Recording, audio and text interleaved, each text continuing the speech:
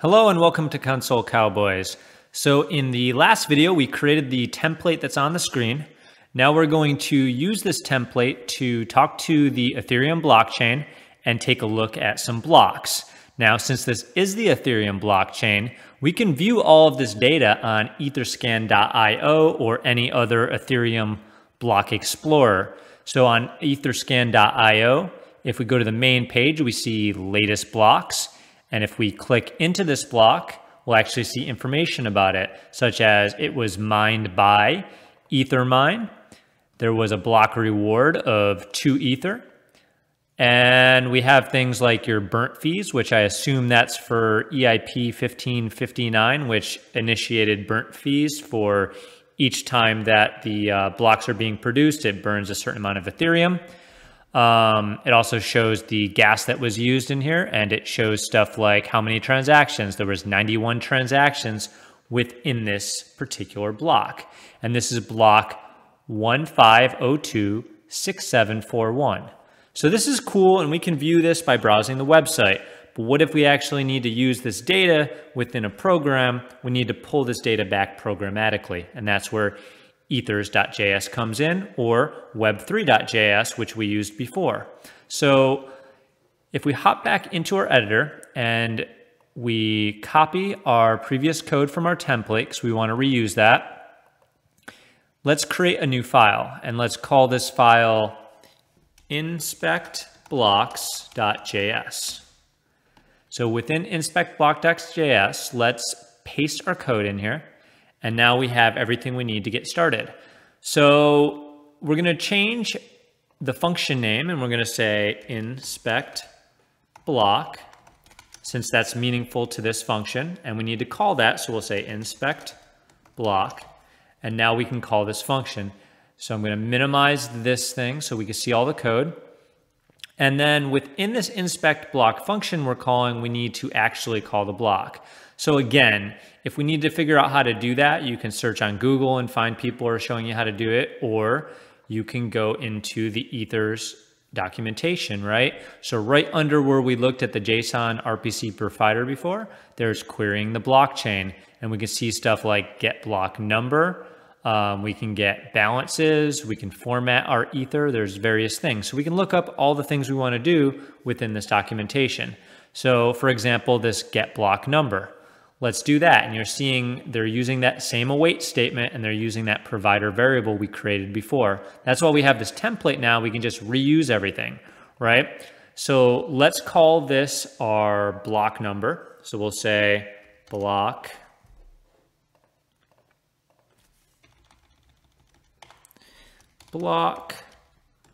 number.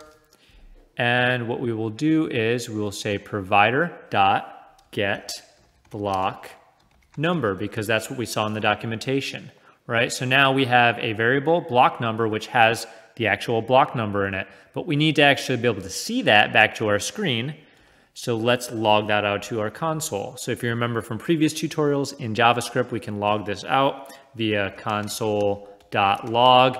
Also, you'll notice if you were ever doing any kind of hacking in your browser and you were doing some debugging while you were doing some web hacking, you might have used console.log within that as well. It also has that same JavaScript engine within your browser. So we can say console.log, and we'll say backtick. So that way we can put the actual variables within the backtick and have those displayed instead of the literal values we're putting in there.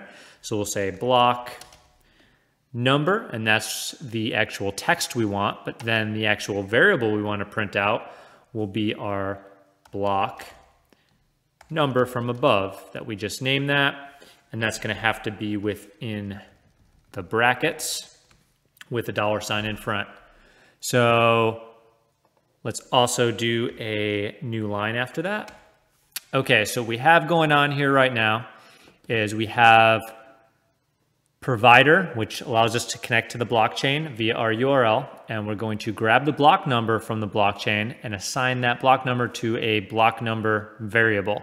Now, in order to display that block number variable, we're going to say console.log, and we're going to say the text block hash, And then to see the actual variable printed out, we do a $sign and throw the variable within the brackets. And then we just put a new line after it, so we have a new line after. Okay, so this should run. If we go to our console and make sure we are in the correct directory, I believe mine is on my desktop, and then we're gonna go cc, ethers, cc, and that should have in there. So we have our inspect.blocks.js. We can do this with node. So node inspect.blocks.js. And looks like we have an error here. And, cannot find module.env. So maybe I didn't install that. npm install.env. And we'll wait for that to install. So now let's give that a try again. And it says module not found again. So I didn't have either of these installed.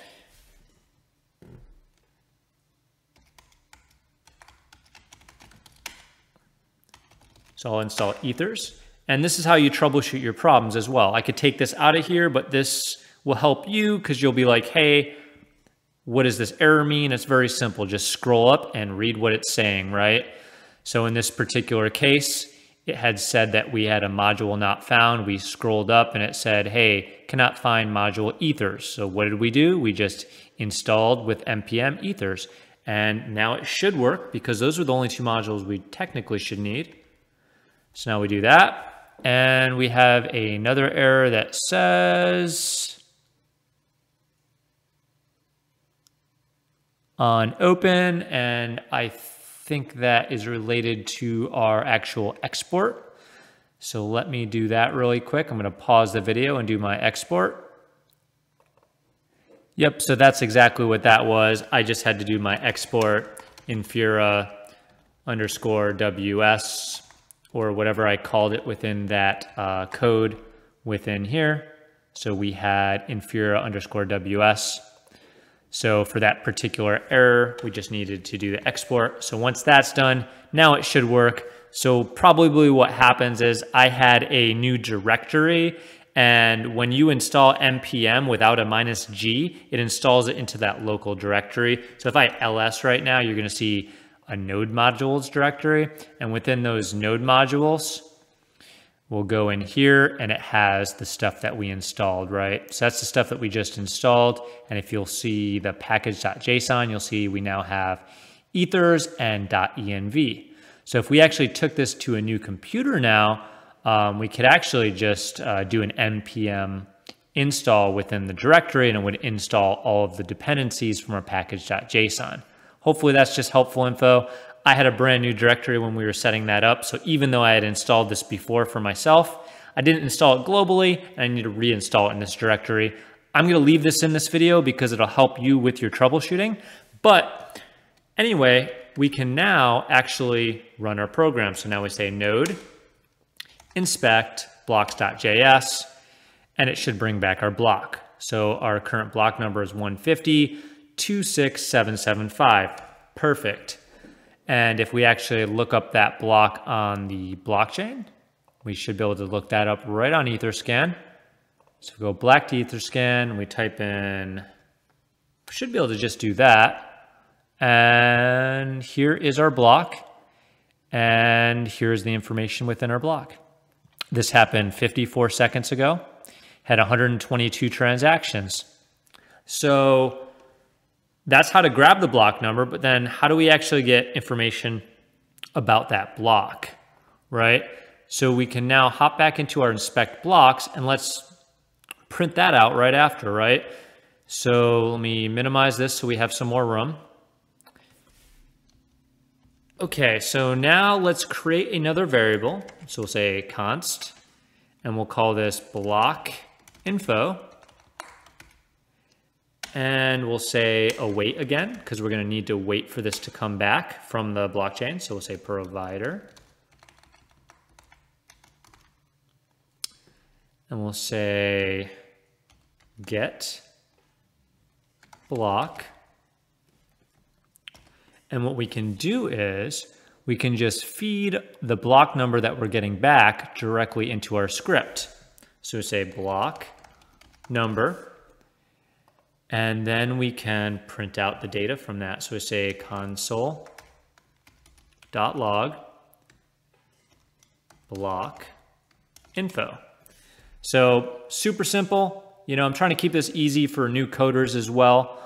This shouldn't be your first coding tutorial, but just so it's very, very clear, because I see a lot of tutorials about Ethereum stuff and they move really fast and it's kind of hard to follow if you haven't coded like this before, especially using like async, await, and all of that stuff within the JavaScript. So super simple. We created a new variable. We said, hey, let's wait for the provider to grab the block, and we're going to grab that block number. And then we're just going to print out the block info that we put into that variable from that block number. So now what should happen is we should see our block number printed out, and then we should see the block info right after that. And since we have that new line, it should come underneath the block number. So let's actually try this out now. And we'll say node inspect block.js. And we have our block info. So I'm going to scroll up a bit. These, I believe, are all the transaction hashes from our actual block, if I'm guessing right. Yep, so here's all the transactions. And here's our block number. Here's the timestamp when it happened. Here's the nonce that was used. Here's the miner that posted that. And here's the block number. So if we look up that block number, we can probably correlate that data, right? So we have block number 150.26.789. And we said that there was, let's see. Well, we can check how many transactions there actually are. So let's take a look really quick. We'll post this in here. And we actually have 100 transactions printed out right here. Pretty cool, right? So the next thing we're going to check out in the next video is we're going to start looking at some of these transactions and add to our actual thing. So catch you in the next video. Hopefully this is useful and is kind of getting you used to using asynchronous programming, pulling stuff back, logging it out, correlating the data via the web page, and getting a better handle on things, especially with some more knowledge about blocks from the previous video. All right, so hopefully you learned something. Like, subscribe, all that good stuff, and share it with your friends.